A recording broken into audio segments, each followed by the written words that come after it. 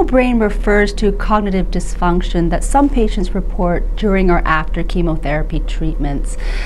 Patients can complain of difficulty with memory, attention, difficulty multitasking, and sometimes just this general sense of not being mentally as sharp as they were previously.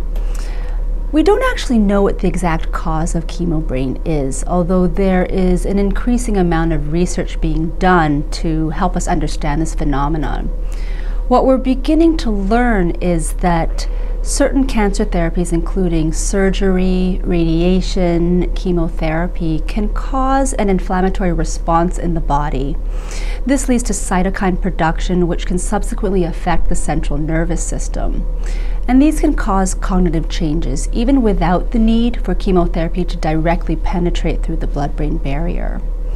And it seems as though only a proportion of patients are affected by these types of symptoms, and so it's possible that there could be genetic differences which can explain why some people are more susceptible to these changes than others.